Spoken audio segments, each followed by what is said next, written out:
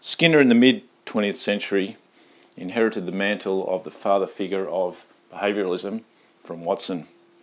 He believed that we can both predict and thus control behaviour.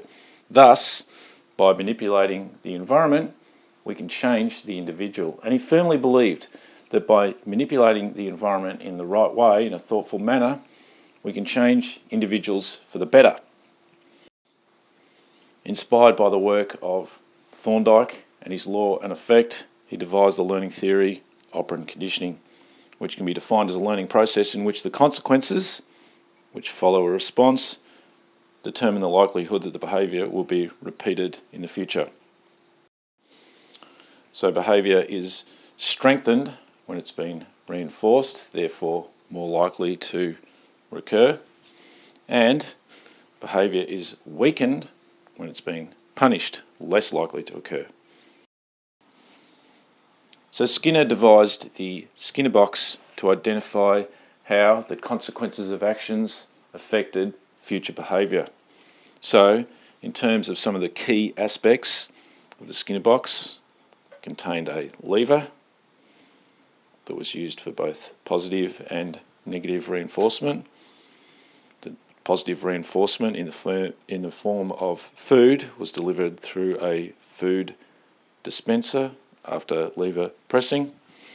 There was an electric grid on the floor that would deliver painful electric current. There was a light that, when flashed, was a warning signal to the rat that the electric current was about to come.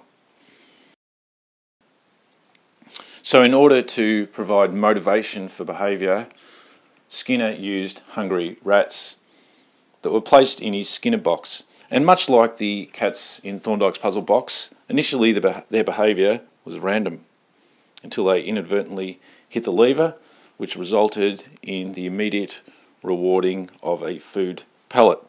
Now, it didn't take the rats long to learn that lever pressing resulted in the positive outcome of receiving a food reinforcer.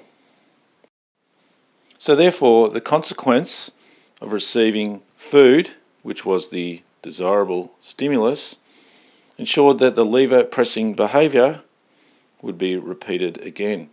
This is positive reinforcement. Now, initially Skinner used a continuous reinforcement schedule which results in the fastest rate of acquisition, i.e.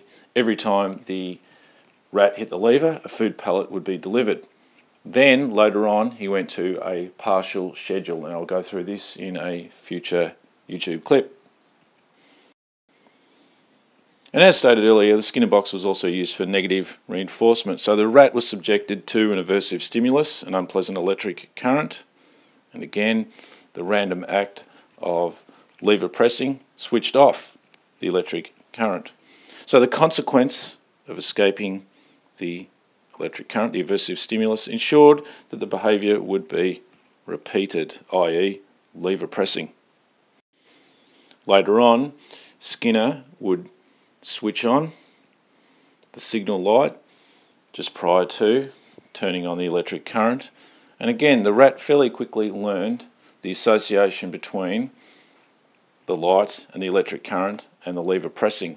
So the light would be switched on, the rat would rapidly hit the lever to remove that aversive stimulus. That is, the behaviour of lever pressing had been reinforced to remove the aversive stimulus. Thus, we have negative reinforcement.